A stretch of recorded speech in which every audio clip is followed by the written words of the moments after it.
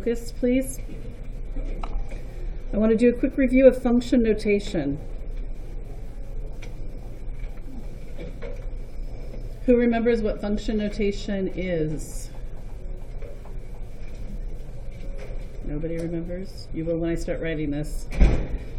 Instead of writing y is equal to mx plus b, I could write this as f of x is equal to mx plus b. There are other variables that we can use besides f.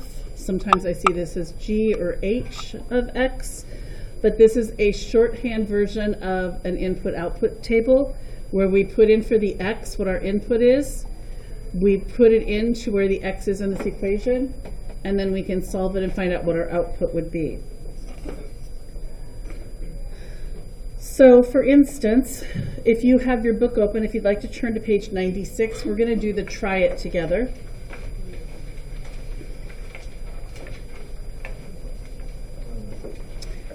We are being given an input of x is equal to 4. And the first equation we're given is g of x is equal to negative 2x minus 3. And the second equation we're going to solve is h of x is equal to 7x plus 15. We're going to make our input 4 for both of these. So we're going to rewrite this as g of 4 is equal to negative 2 times 4 minus 3.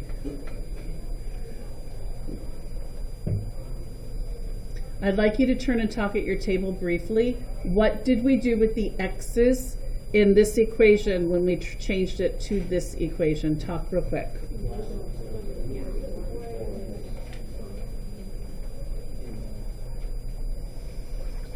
Okay, so we just input that 4 where we had an x in both places, yes? Mm-hmm.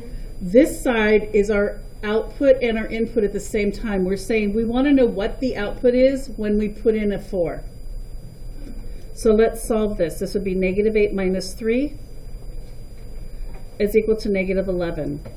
So we're saying when our input is 4, our output would be negative 11. Let's try that. I'd like you guys to do the input when we have x is equal to 4 for the second equation. Try just putting in the input.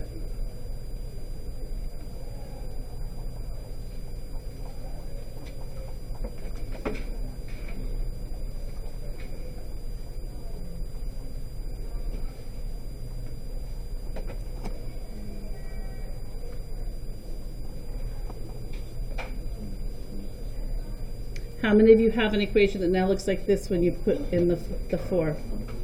Okay, let's solve it. What's 7 times 4? Plus 15. We end up with 43. But to finish this, we want to put on the left side our output.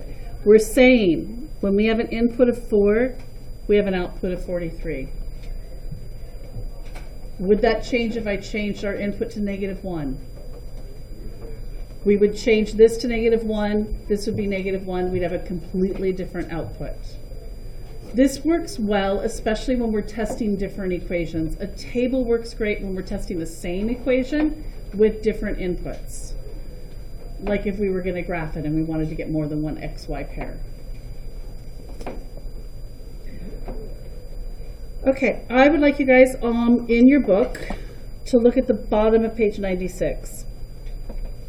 For example 2, it's the second half of that page, and it's writing a linear function rule. And I'm going to put up here on my paper, you don't need to write this, but I'm going to make a real quick example of the table that we see for the example.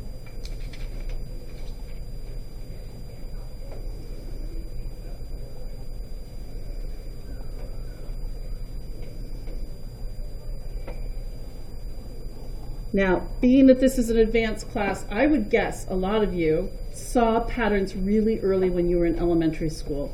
Not necessarily all of you, but some of you, that was your pathway into getting into advanced math. You would see a table like this, where this is the x's, and this is the y's, or in this case, this is the number of bracelets in our word problem, and this is our cost.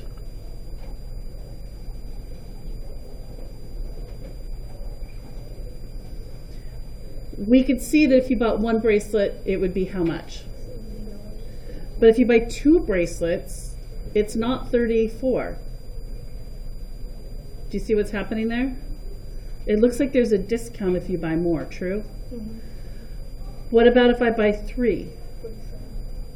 That's not 3 times 17, is it? So what we're going to do here is we're going to first look and see what's happening between all of these X's. We're adding how many bracelets to it?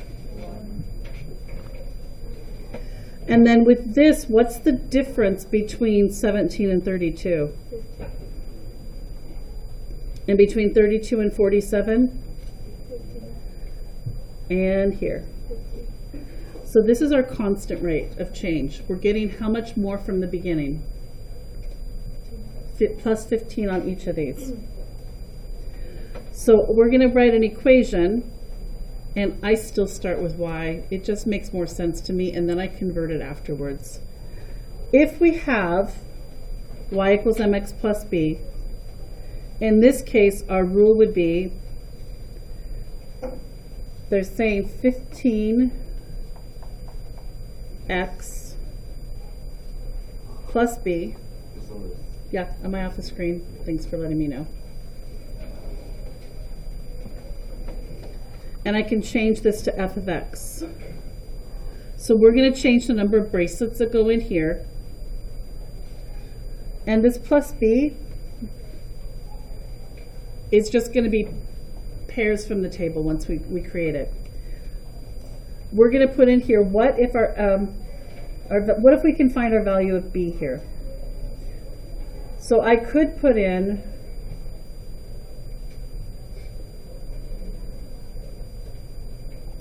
we're going to find out what we're going to solve what our b is.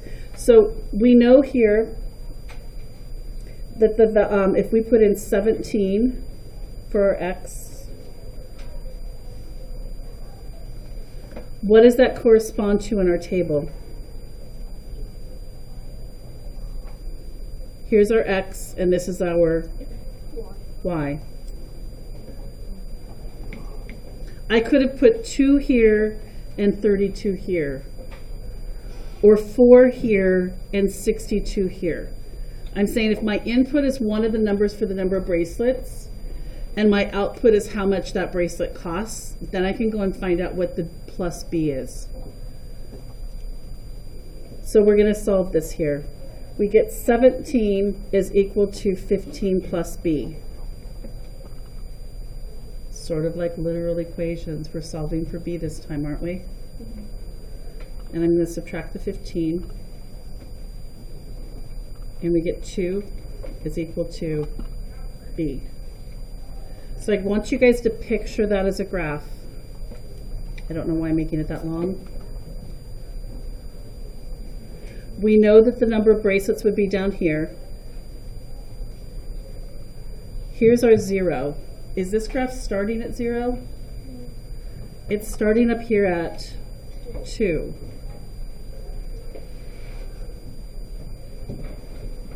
Right? And I'm probably not going to get to go high enough, but we're starting at 2, and then the first other point is going to be way up here at 17, and it's going to grow. I probably should have made this like 5, 10, 15, 20 to make it work. But the graph is starting at 2 because that is our y-intercept.